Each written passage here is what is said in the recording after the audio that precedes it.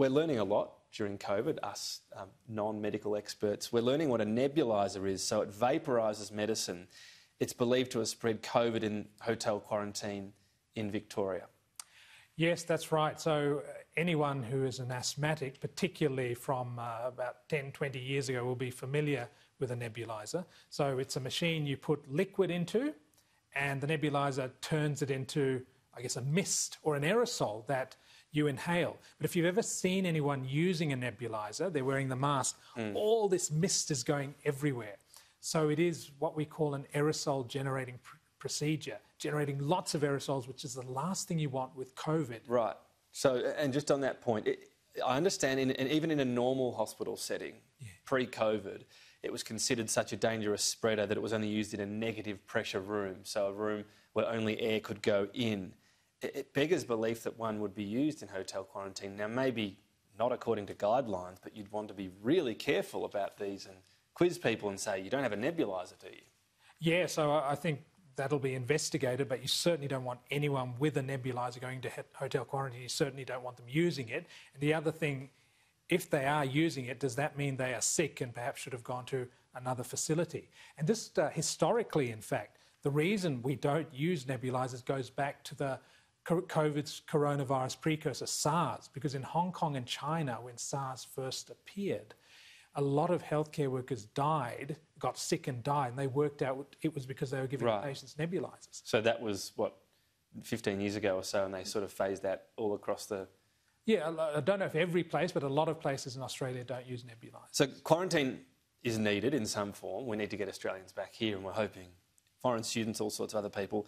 In terms of the shutdowns still happening and breakouts, though, what changes would you make right now if you were in charge? Right.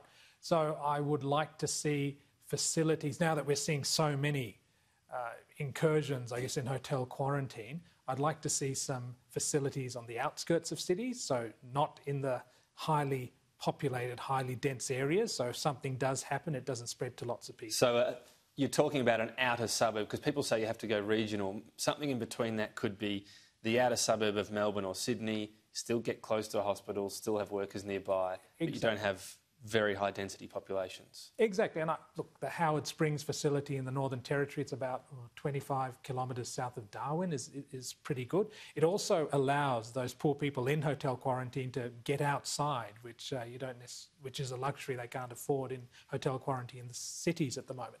But of course, we're treating, that's not going to happen immediately. So what do we do right now? We need to make sure that people in hotel quarantine, the staff, are treated a bit like hospital workers.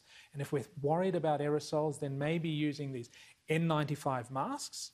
But if you are going to use them, it's not just, here's an N95 mask, wear it. In hospitals, what we have to do now is fit test for them to make sure you're wearing the right N95 mask and you know that you've got a proper seal.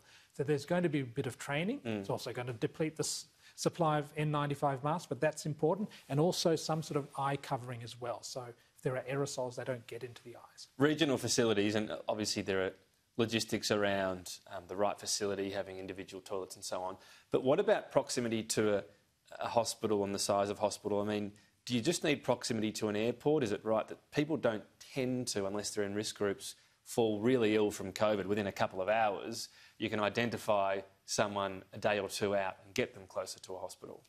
Look, that is a possibility, but it's not a certainty. Right. And I believe, from what I've read in the media, this individual who is using the nebuliser is extremely sick at the moment. So I think it's very good that they were near a good healthcare facility. But with that person, you'd never put them, ideally, in this situation at all. That's right, that's right. Right. Now, yesterday you spoke at the National Press Club. There was an audible gasp, I think, when you were talking about 6 years until the world is protected. What does that mean, the world protected? Are we talking about global herd immunity, essentially? Yeah, so if we're looking at 75% of coverage of our local populations and our global populations with 2 doses of vaccine, we are at the moment 6.5 years away from that. Now, that is not set in stone. That is right now when we're having about just under 5 million people vaccinated per day worldwide.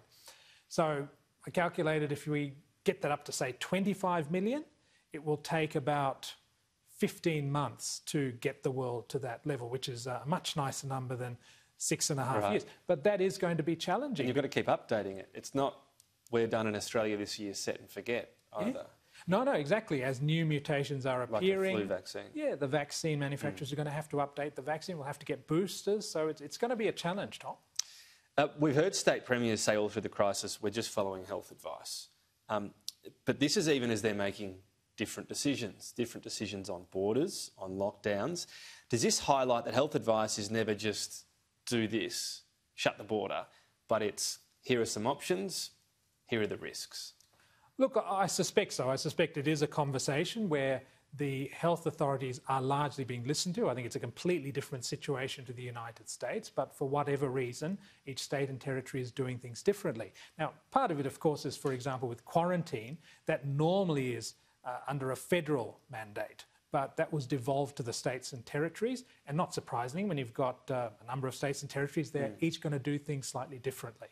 But do you pause, or any of your colleagues pause, when you hear a state premier say their entire answer to something around, as I said, 2 square metres, 4 square metres, all these different rules and all these different rules that are brought in, well, it's the health advice. It's never quite that simple. There's advice, and then there are politicians deciding what to do with the advice. Yeah, no, that's right. And look, to be fair, that probably is the advice they're following, but it would also be nice to get the person who gave that health advice to perhaps explain it in greater detail. And of course, chief health officers, chief medical officers are a regular presence at all the press conferences where the premiers, state chief ministers and prime ministers are speaking. Yeah, and I'm not saying don't take the advice, obviously, it's about knowing here was the advice, here's the detail, here's why, and then populations might be more willing to follow it then. No, that's right. And each state and territory, they've got a different demographic in terms of age, level of education, capability of contact tracing, and of course each outbreak is slightly different.